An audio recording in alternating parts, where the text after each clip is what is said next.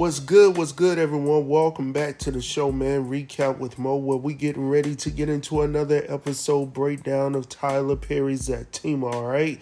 But before we get into this thing, make sure to like and subscribe to this channel so you don't miss shiznit that's going down right here, all right? So the episode we getting ready to get into tonight is episode number 14 of season 2, titled Redemption. All right, so the synopsis for this episode states that Zach's predicament makes Angela reconsider her actions towards Bryce, and Zach plans a grand gesture to get Fatima back. Now that we got that out of the way, let's go ahead and get into this thing. All right, y'all, so we start this episode off with Ashley calling Fatima. Now, she tells Fatima that Zach has finally left the building. Fatima is like, good, I'm glad that he's gone. But by the way, Ashley goes ahead and conveys to Fatima that Zach told her that he was not giving up on getting Fatima back.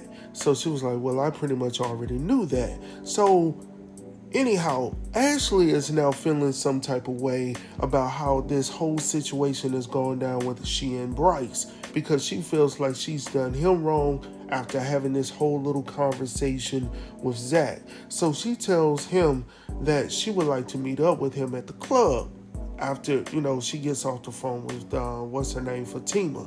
Now, he's like, well, I'm right down the street or whatnot. I can just come back to your crib or whatnot. And she was like, well, okay, well, just hurry on up. So he heads back over to her crib. So now we head back over to the club where we see Fatima and Paul. They're having this whole little conversation about the women of Atlanta, how they look at men in different professions, how much money they make. And Fatima's like, oh, so you a pro at this. Like, you seem like you have something to share on this. And he was like, man, I got so many stories I could tell.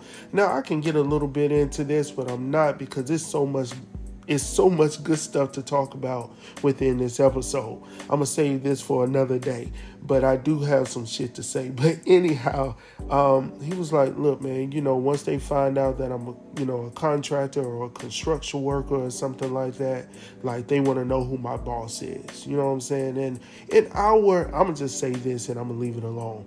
In our community, for some reason, it seems like we're always after the bag, not thinking about the family as a unit. So if I'm always chasing after the bag, I'm also missing out on opportunities to get to know someone that earnestly loves me for me, and that we can build a unit. Not to say that money is not important, because finances are important in a relationship, in a union.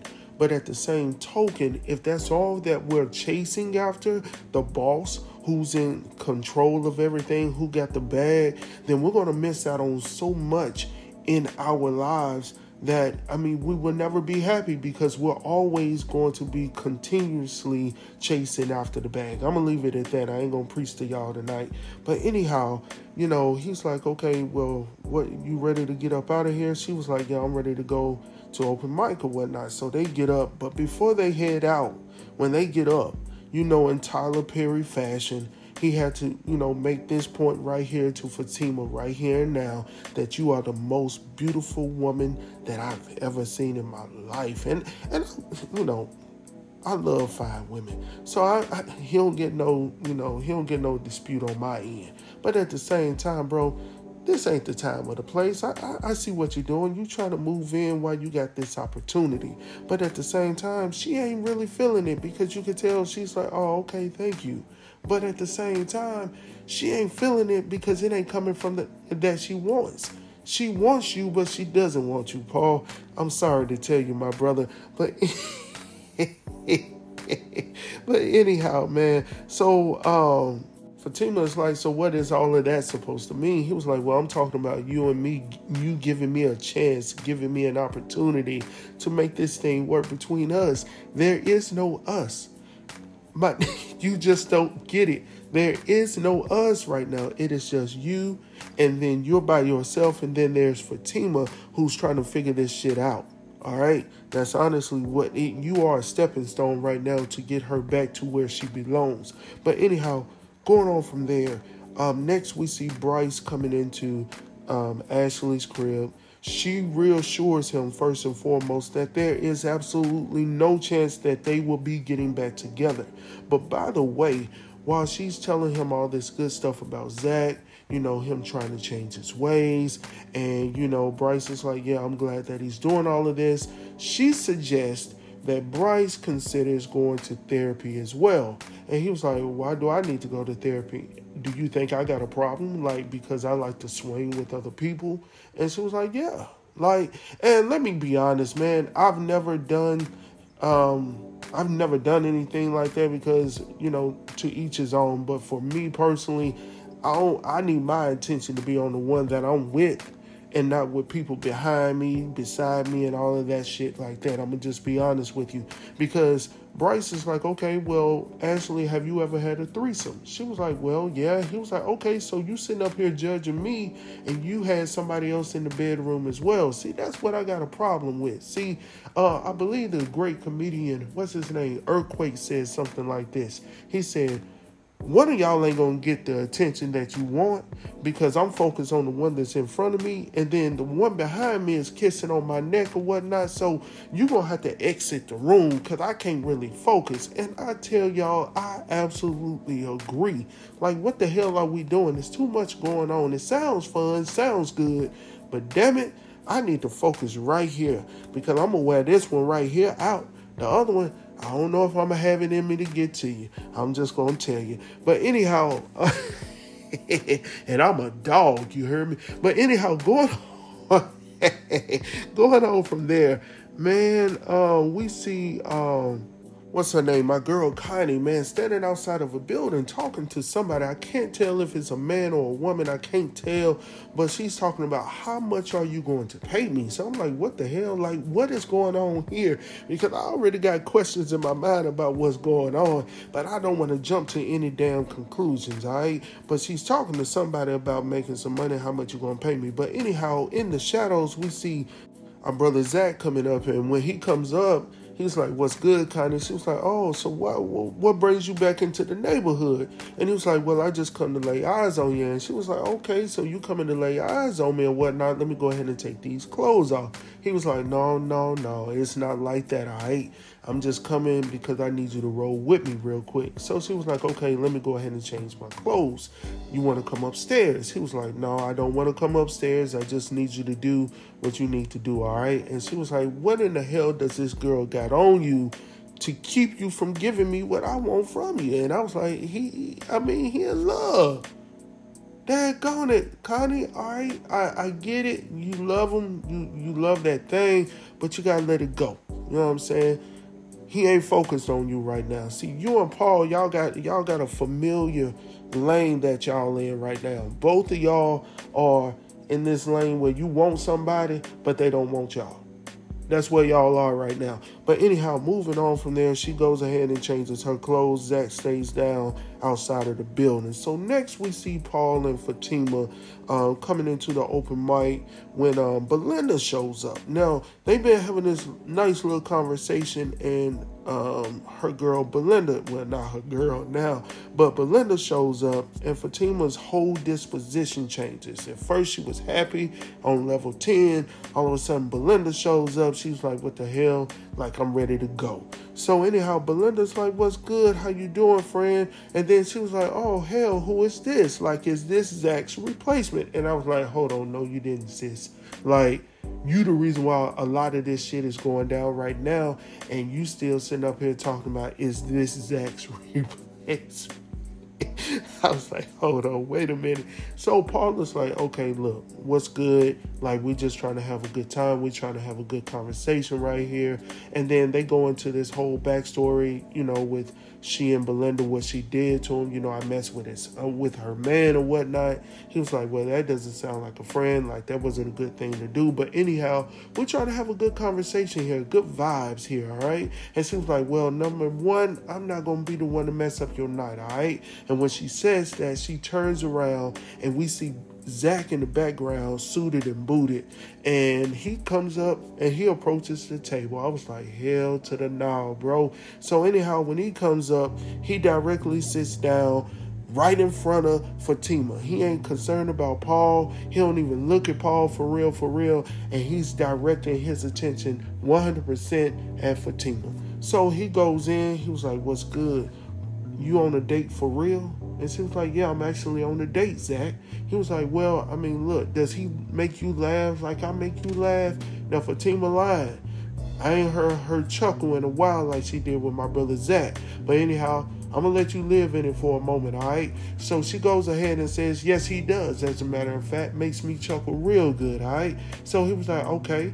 Now, I'm going to get on Zach a little bit as well because everything doesn't have to be about the physical, my brother. Like, the whole time she's talking about politics and philosophy and science and shit like that. I know I added that science. But anyhow, she wants to talk about other things. And I think she's already alluded to the fact that you've been wearing that thing out. You know what I'm saying? So her energy ain't your energy right now. Like, she wants it, but she don't want it all the damn time. And most of the time, women are like, well, not all women, but some women are like that. Like, they don't want it all the damn time.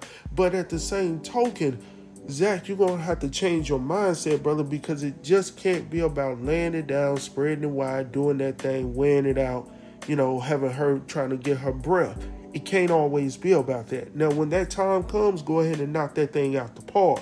But what she's trying to tell you is, I need more of this from you and not just that, because Paul is sparking something in her that you're not touching right now. I'm going to leave that right there to marinate real quick. But anyhow, he was like, okay, look, I want to love you in the rain. I want you to feel. Man, listen, Zach, you still talking the language that she ain't trying to hear right now. But I will admit this, Zach. It did get to her because it made her think about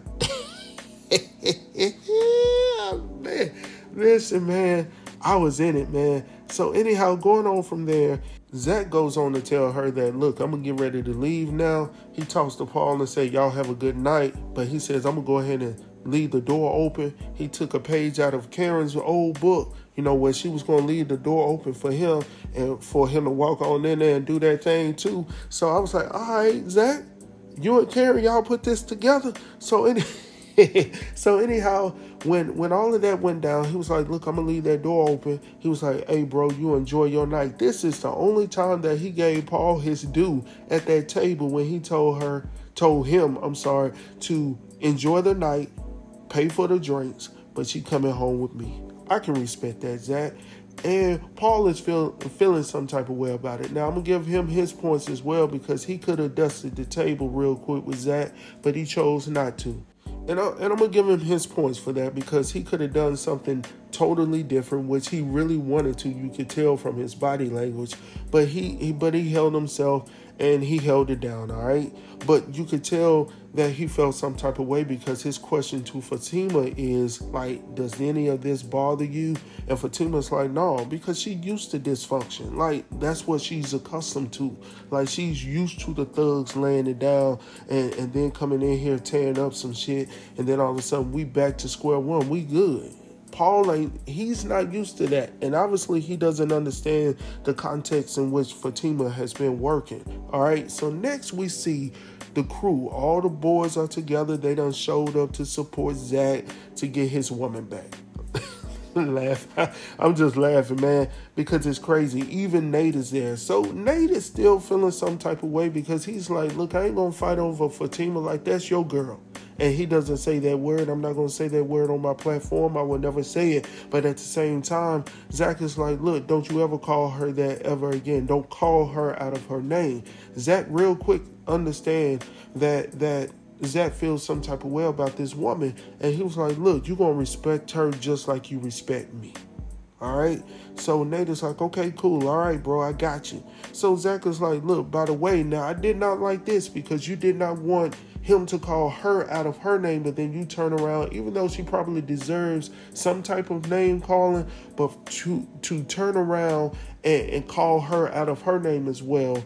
Belinda, that's what I'm talking about. I felt some type of way because you can't do both, bro.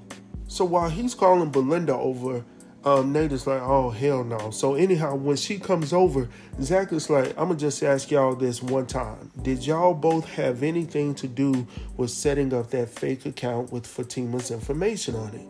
Nate is like, no, I don't even know what you're talking about, bro. I didn't know anything about it until she showed me. While he was saying that, he slowed down and he was like, man, hold on, wait a minute. And then he turns to Belinda and he was like, did you set this shit up like this? And she was like, I don't even know what you're talking about, your lying ass. That's what you could have called us at outside of that other shit you were talking about. But at the same time, she was lying out her face. And it needed to be corrected at that moment, all right? And I'm glad that Nate was able to see what type of woman he was dealing with when he needs to get his shit back together at the crib. But he's mad at Fatima because she spoke to his wife about their situation. So he can't get mad about that because he was living foul. So anyhow, moving on. Can't get mad about the truth, bro. Anyhow, going on from there, Zach tells Ashley, because Ashley done popped up. Now, let me just say this. Lord have mercy. Now, man, Ashley is a beautiful black sister, man. I love my black women. Light skin, in between, chocolate, whatever you are. I love each and every one of y'all. Listen, Ashley was fine. Like, man, that little blue outfit, man, let me tell y'all, man, let me keep moving on, man. Let me move on before y'all cut me off. Anyhow, man, so when she comes in, Zach is like, look, your girl Belinda is foul. Like, she set up this whole fake account on your girl Fatima. Ashley ain't believing it. She was like, hold on, no, I don't believe y'all. Now, once she sees the response from the fellas as they leaving, they calling her out on her BS or whatnot. Belinda's like, I don't know what y'all talking about. I'm about to get up out of here. Like, don't be looking at me, all of this stuff. So Ashley comes over and she was like, I know you did not do that. And Belinda is like, no, she's standing 10 toes down right now. No, I didn't do it. You know what I'm saying? And she was like, look, I cannot believe that you did this shit. Like, so Ashley believing it. You know what I'm saying? She didn't want to, but she can tell that she knows that her girl is foul. All right. So anyhow, going on from there, we head back over to see Fatima and Paul talking, and they just having a little side conversation, and they are obviously talking about Zach, what she's thinking about. And she was like, look, I'm thinking about getting up out of here. And he was like, for real? He was like, together? She was like, definitely together. But he was like, no, you thinking about him. She was like, no, are you thinking about him? He was like, quite honestly, I was thinking about dusting his ass here at the table, which I honestly get, because that was highly disrespectful of Zach to do that. But at the same token, Fatima was like, no, that would have been totally immature on your part as well. So like I stated before, I'm glad that he did not do that, because that could have been a whole different situation. But while we're talking about this situation, our boy Zach and his following, his crew, Nate and Tony, they walk up towards the table. So I was like, oh shit, it's about to go down.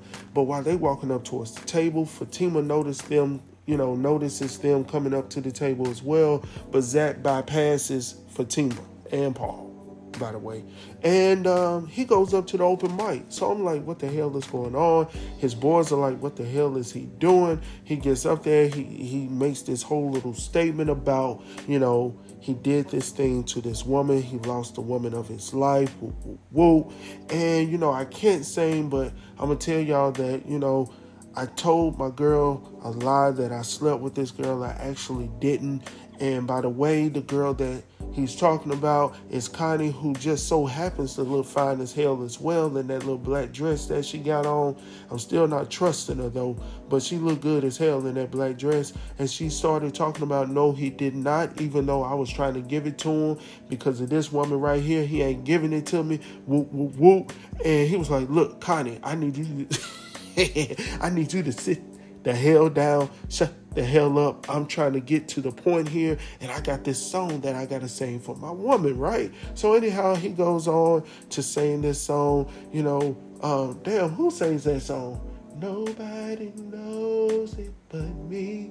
Yeah, damn, who sings that song? I can't even think about it. It's on the tip of my damn tongue. It ain't Babyface, is it? Damn, who sings that song?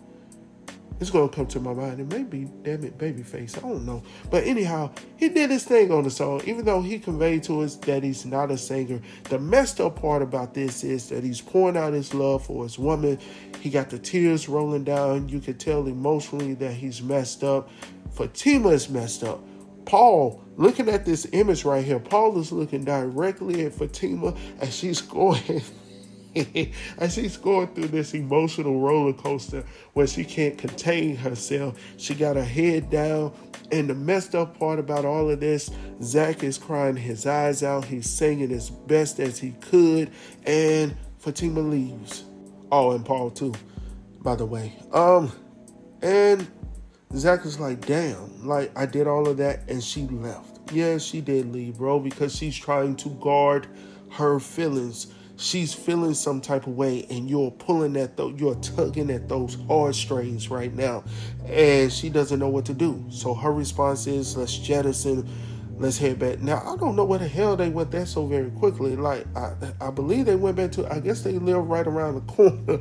I don't know. But anyhow, you know, the next thing we see, you know, after they give him a standing ovation are the shoes on the floor and she's laid up on the couch and Paul is trying to get in, you know, trying to get it started anyhow, and she just isn't there. And she gives him a look, and he gives her a look like, damn. Like, there is no winning with this, Paul. I've already told you from the get-go. See, you can't trust this with sprayed-on hairlines. I'm just trying to tell y'all, like, he knows that there is no way in hell that he's going to eventually get this woman because her heart is not there.